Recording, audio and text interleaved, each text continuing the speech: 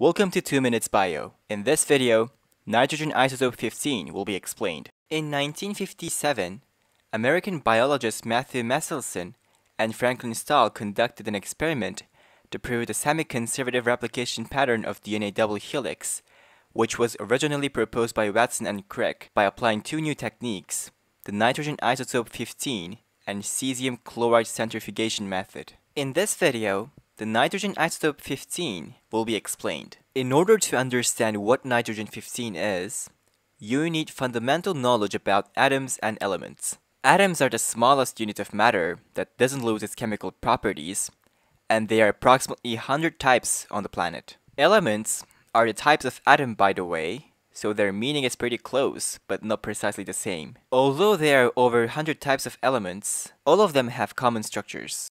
They are all composed of protons, neutrons, and electrons. But each element differs in the number of these three particles, so they become a distinct element with another. For example, the simplest element in the universe is hydrogen, and it is composed of one proton and one electron. Ordinary oxygen atom is composed of 8 protons, 8 neutrons, and 8 electrons. However, despite sharing the same element symbol, there are some variations that differ in the number of neutrons, like carbon-12 and carbon-13. They are called isotopes.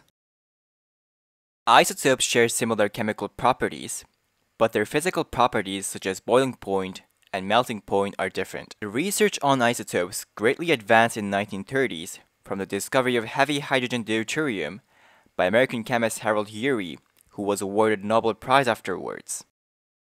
Nitrogen 15 has one additional neutron compared to nitrogen 14, so the mass of nitrogen 15 is slightly heavier than nitrogen 14. Since they are the same atom, they can equally be used in the biological structure, such as DNA. But at the same time, as they are distinguishable by their mass, it is possible to detect them separately. Meselson and Stahl utilized this mass difference in order to prove semi-conservative replication.